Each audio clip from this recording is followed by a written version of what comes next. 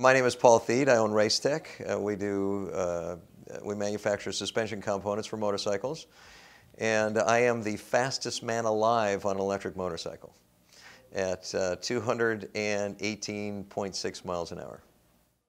So all started out in 2005, and a man named Paul Livingston came to me with his buddy Rod Faulkner, FL Racing guys, and they're Bonneville guys. And we do suspension here, and so they come to me and they have this project on some 125 or something that they want to turbo a 125, something like that. Anyway, they come to me and we started talking about Bonneville, and it was one of those things that I'd always seen, you know, in the magazines and cycle news, that kind of stuff, and I go, man, that would be neat to go out there. And as we talk more and more, then Paul kind of sets the hook and he says, well, why don't you just come on out with us?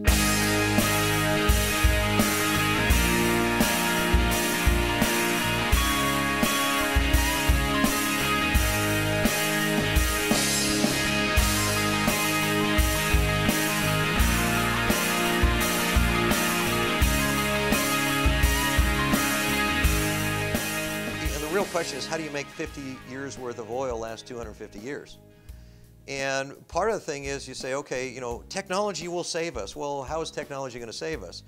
Well, electric motorcycles or electric vehicles, or whether we're, you know, using solar panels or skylights, or frankly, we're just, you know, turning off lights when we're walking out of the room instead of just leaving them on. All of that stuff makes a difference. But you look at electric motorcycle.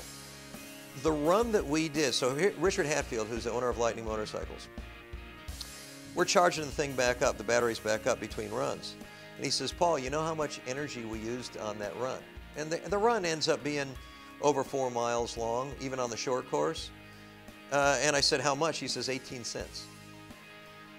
And I said, you're telling me on that whole run we did used 18 cents worth of energy? He says, yeah, 18 cents. He did some more calculations and he says, yeah, at over 200 miles an hour, we were getting over the equivalent of over 50 miles to the gallon.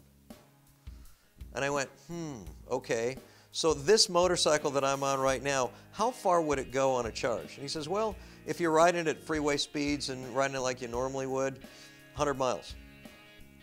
It's if you're putting around town and that kind of stuff, 150. I said, so this motorcycle can go 100 miles, it can go 218 miles an hour.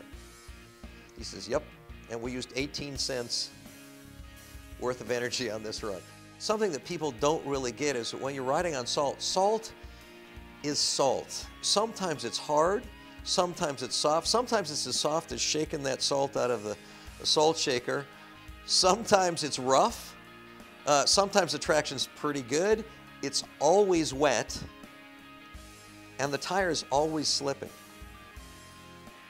What blows my mind is that a motorcycle that can go 218 miles an hour on salt would be an economical choice for commuting back and forth to work and having an absolute blast on. I'm a motorcycle guy. I like to go fast. I didn't start out thinking about, ooh, how green energy can save the world or the economy. I just want to go fast on a motorcycle. At the same time, these two things dovetail with each other. How can I make a difference? Let me think. Going really fast on an electric motorcycle.